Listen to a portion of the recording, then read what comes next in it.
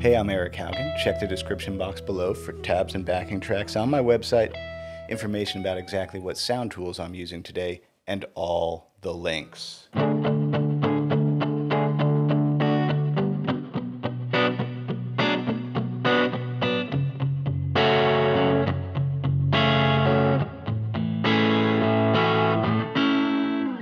All right, we're talking about the place between rhythm and lead and how to get there. Here's what I say to do. Whatever song you're going to do this approach to, first thing you always got to do, should come as no surprise to you, you got to look at those changes there. I'm pulling the changes from a great Idols tune from their record Crawler, the Beachland Ballroom. E, F sharp minor, A, and C sharp minor. And yeah, you could do some analysis, be like, okay, that's the 1, going to the 2, going to the 4, going to the 6. That's handy for songwriting. But for this place of the intersection between rhythm and lead, not as necessary as you would think. So, of course, then the first thing, let's just play it. Just chilling.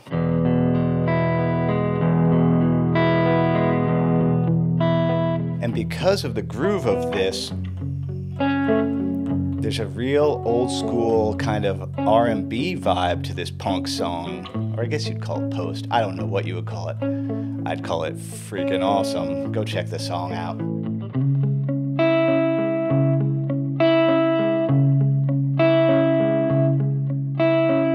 Now here's the thing. Guitar is so commonly taught that like, what's up, bro? Here's your chords, you chop at them.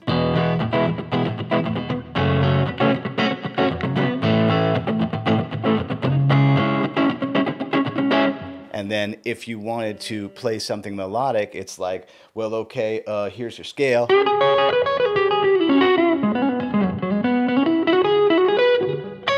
So it's actually very difficult to find the way to in the same place, exchange those ideas fluidly. And again, it should come as no surprise to you, those of you who know my channel, the way I think to do that is caged. And we're going to talk about that in a second. I have a new course coming out with Truefire. It is available for pre-order right now. It is playing the changes. And yes, it deals with this stuff in great detail and in what I would like to think is a very musical and tasteful way. The course drops for official release June 5th, which I think is Monday. It's Friday right now that you're seeing this. What's up? Go to my website, check it out, purchase it from there. That's an affiliate link. That's how I make my bread off these courses. Let's walk it through though. This is the way I see everything. I have not exhausted the cage structures and the pentatonics that go with them. It's all about those layers, bro. It's all about the layers. So here's the 5 shapes of E. Again, I'm going to actually put all the tabs and the charts up on my website for free as my, way of being like, here you go. Here's the free version. Why don't you go ahead and help a brother out? Here's the 5 shapes of E. Let's hear those. The E that we know so well. Uh-oh. What about this one? Yeah, the E that looks like a D, technically. There's the D, but you need the root. The E that looks like a C chord. The E that looks like an A chord. And then the E that looks like a G. Bro, that's it. That's all the shapes of E. All the triads, all the arpeggios, all the scales. They're all going to fit inside that shelving unit.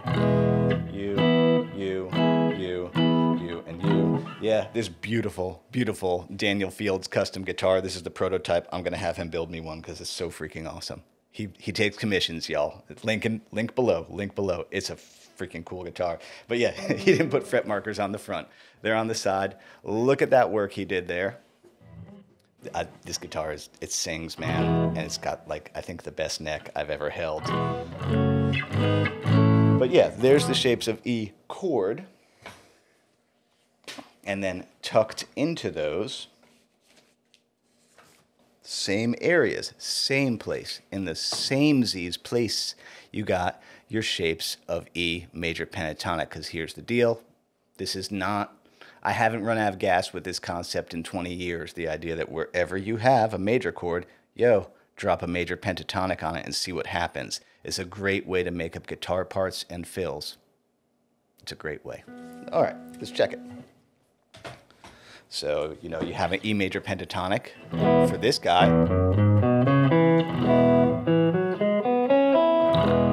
Let's see, is there an E major pentatonic for this guy? You can bet there is. And for this guy. And for this guy. And for this guy. And so when I drop in there with, after the little G sharp minor, the intro thing,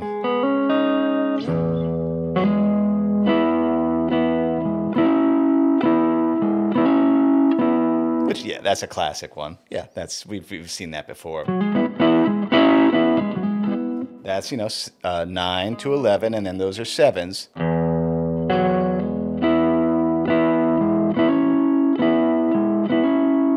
Notice that clean hammer on there. It's not, it's clean. And then my brain, it knows that there's an F sharp chord there, and so I'm sliding back, and that's also the vocal melody. And then, yeah, the name of the game, or what makes this work is, and this is important, is the ability to see both those things at the same time. When I'm playing a melody, I can see the chord shape. When I'm playing a chord, I can see those melodic options at the same time. That's the thing. That is the way. That is the way to do it. That, like, realize that if I'm playing melody, where's the harmony? If I'm playing harmony, where's my melody options? Let's look at those. Yeah, to always try and see the two layers that are available to you. If you're playing a chord, where's the scale? If you're playing the scale, where's the chord? It's a big deal. It's not easy. It's not easy. I've said that before. This ain't easy. This instrument's never easy, but that's kind of why I love it.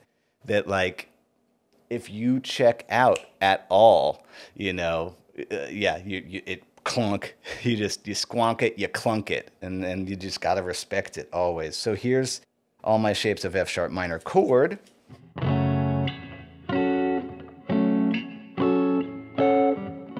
Or that. And yeah, again, I'll include all this with the tabs. Here's my shapes of, yeah, good old F sharp minor pentatonic. There they all are. Again, each one goes right into the layer with that chord shape. Chord, scale, chord, scale. That's how to get to that place between rhythm and lead, is by seeing both those things. And be very patient about it. Check out my course. That's all I gotta say. Please buy my course. Makes a big difference if you do. All right, so 9, 7, 6. There's the chord structure I'm seeing. And I actually just let it hang. That's all I did, which is that's still minor pentatonic on that. And then, you know, I was like, well, I'm just gonna let that sing. And yeah, my brain it knows the changes and saying, Eric, an A is coming next, dude. And, you know, so I'm like, where's a nearby A? Well, there is this one.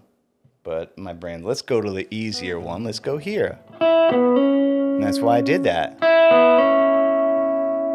That is 5th fret. That is 4th fret. Because here's the A chord, our classic 5th fret bar chord. And yeah, this I think every time I do this lick, this little Hendrix Doublestop, I call this out for the rest of your life. Doesn't matter what key or chord you're in. If you grab this shape, you can always do. That's like a classic major pentatonic double stop. And that's why I did that there. And I think I went up to.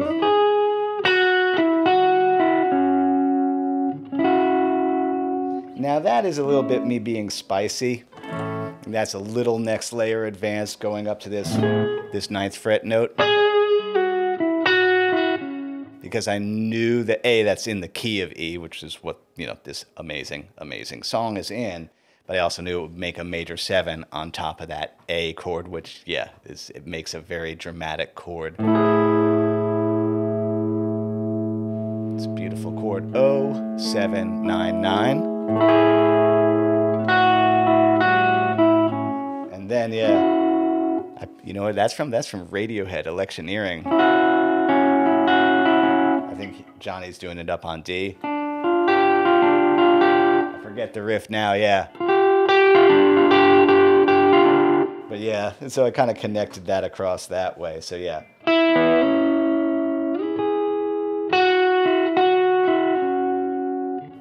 But also, I can spot the A chord here, can you? O, 11, 9.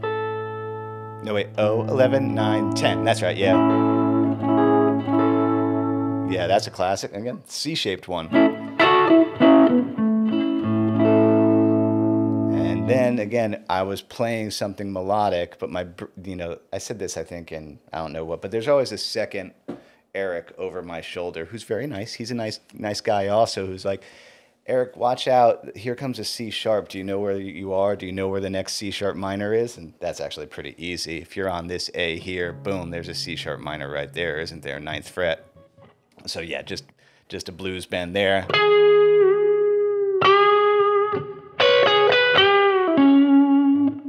Daniel made these pickups too. Everything just bespoke about this guitar. Good job, Daniel.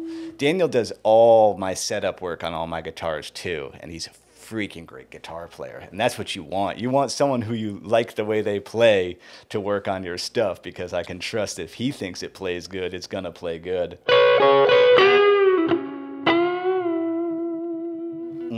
Yeah, so that, I'm on that C sharp minor just doing, classic minor pentatonic things. I think I did this here. Yeah, just bending around with that 11. And then a little Hendrixy. I love that. Again, playing around with that clean double stop there, only getting that note. That 12th fret. And that's and then switch to my man George Harrison, bending on that 9th fret.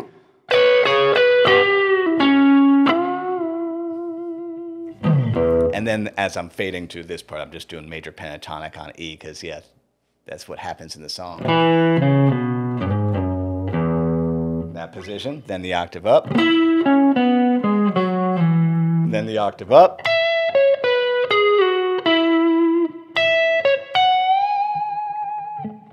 Okay, there you have it. So to review, you always play the changes first and, get a good feel for that. And then realize, like I said, wherever you're playing a chord, that there's a pentatonic scale right with it. And then the next question you might have is, well, Eric, why don't I just play in the scale from the key? Which you can absolutely do. That is definitely a thing you can do.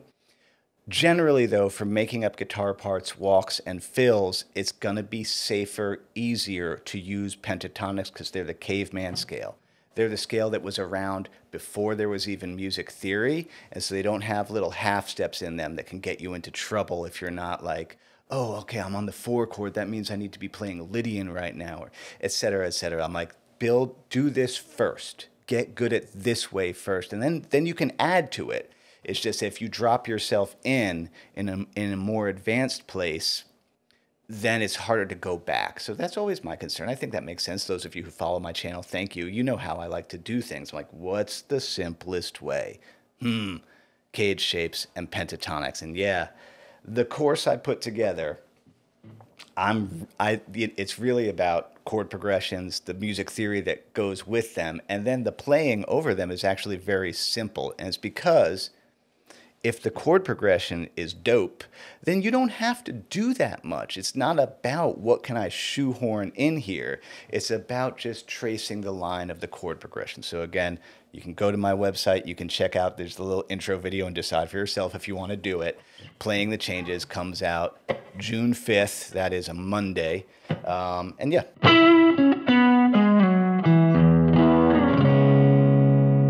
All right. Thank you so much to everybody who supports me in all the ways that you do, buying my courses, but also like, subscribe, share. That all helps with that algorithm relevancy, that's the name of the game these days. It's all about clicks and likes. It's weird. But hey, that's my gig now. So please do that.